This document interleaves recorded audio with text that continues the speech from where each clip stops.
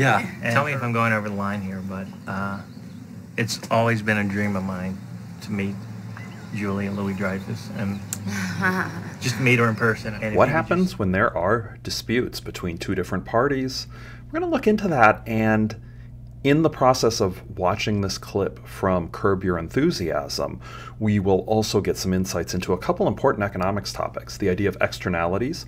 Those are side effects when somebody not involved in a transaction is impacted by a particular action others take, and property rights and why property rights are so important. And with that, we'll also talk about what's called the Coase Theorem from Nobel Prize winning economist Ronald Coase. Let's go to some clips spliced together from the episode The Wire from Curb Your Enthusiasm right now. Not a good maniac. Yeah, that's not a good maniac. Larry, Cheryl just called. She just wanted me to remind you to come home early tonight, okay? Okay, thank you. Yeah. We gotta be home early. We got this wire in our backyard, and my wife is completely obsessed with taking it down because it's ruining the view. So she wants to bury it underground. In order to do that, we have to get signatures from adjacent neighbors. 5 have signed on. 1 couple won't sign it. They want to meet us first.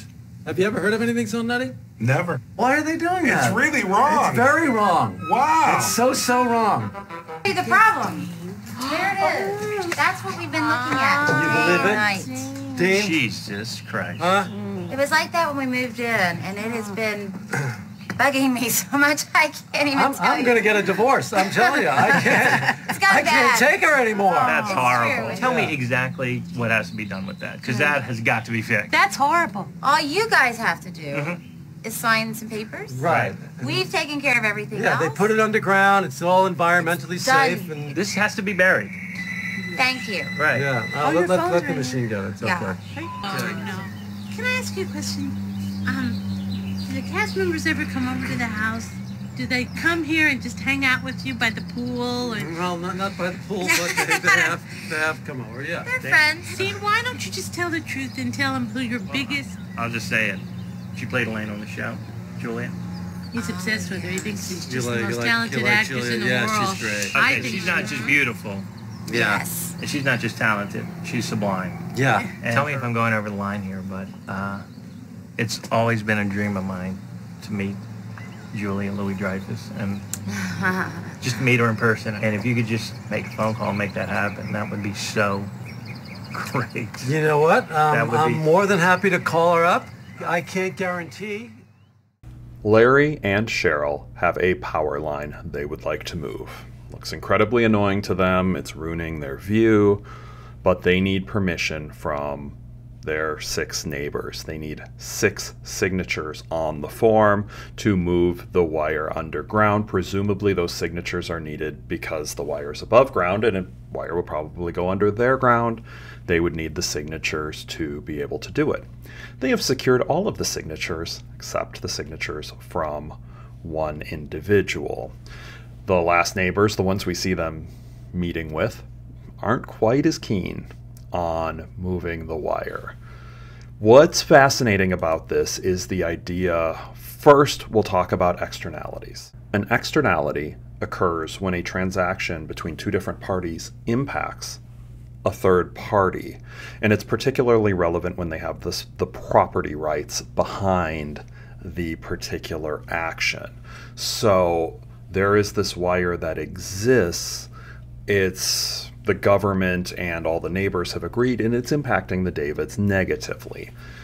Often with externalities, you'd call for government action to tax the externality, but this one's not quite the same. It's not like pollution, where you have 2 parties, one buying, one selling. The product pollutes and it affects others, because there are property rights involved for the others.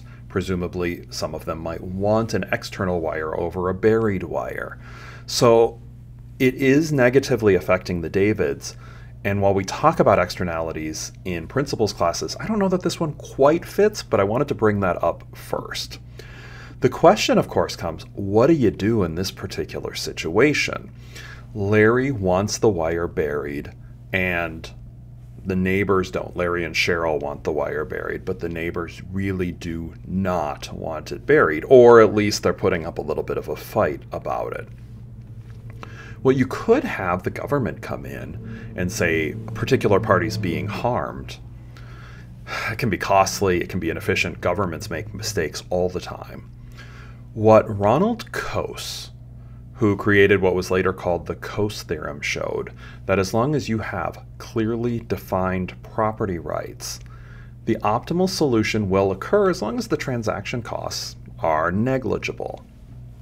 Why would this occur? It's precisely from what we see in this part of the episode, and it's the bargaining that takes place. The neighbors involved here don't seem too keen on burying the wire. They don't care. Presumably, they'd rather have the wire external. Must not be affecting their view. They don't really want to do it, but it's harming the Davids. So they could move it, but in order to move it, they need to be compensated, and they're not looking for money. They're looking for an opportunity to meet their favorite celebrity. Now, if the cost to the Davids for bringing in Julia Louis-Dreyfus is low enough, or to be more specific, if it's lower than the cost that they perceive about seeing the wire, they should be able to come to a transaction, to come to a solution where she comes in, they meet, the form signed off on, the wire's buried. Let's go ahead and watch a little bit more, see what ends up happening in the particular episode. Thanks again for doing this. Listen, it's fine. But you know what? I got to tell you something. I've got 10 minutes, tops. Okay. That's like it. All right, Because I we'll got to get get you to in and out of here. school, the whole thing, okay? No Really. problem. Who is it? It's Larry David. Larry? Are you by And- yourself? No, I'm with Julia. Me, Julie. Oh, my. Are you okay? Oh my God! Julia Louis-Dreyfus. Hi. This is Phyllis. Wine stop. Hi, it's nice to meet you. Are you okay? Yes and no. Oh, dear. Yes and no. My cat died. My cat died. Oh, Please come in. Come, please come in, please. Sit down, please, please, please. we're, Yeah, where's Dean? Dean's with Jeff. What do you mean why is he with Jeff? who is Jeff? I thought Jeff's you my manager. Yeah, Jeff Crane. He's with Jeff. He called. He said, "I'll be home in 20 or 25 minutes. Don't let them leave." Oh. And I said, "Don't worry about that. I won't let can't wait them." here this long. I can't really. It is just bad timing. This is just bad timing for me. I've got to get out of here. Oh. I'm so sorry about your cat. Yeah, and its tail had been trapped when the gardener came over. It had been trapped in the lawnmower, so it lost God, half its tail. poor kid. You know what? I don't want to talk about mittens. I've got a better idea. Didn't take your bracelet. That's Cheryl's bracelet, Julia. You keep the bracelet now. I don't want it in my house. I don't want you to Dean, come on in. Dean, look who's Julia Louis-Dreyfus. Remember? This is Dean. We went over his house the other day. It's Julia. This is fantastic. I can't believe we're actually meeting. Like, this is great. You were supposed to come the other day, and you didn't show up. Okay, can I tell you something, my Sure. friend? Tell me. When you make appointments, keep it. Because now I'm busy, and I can't talk to you anymore. Julia. Keep your appointments.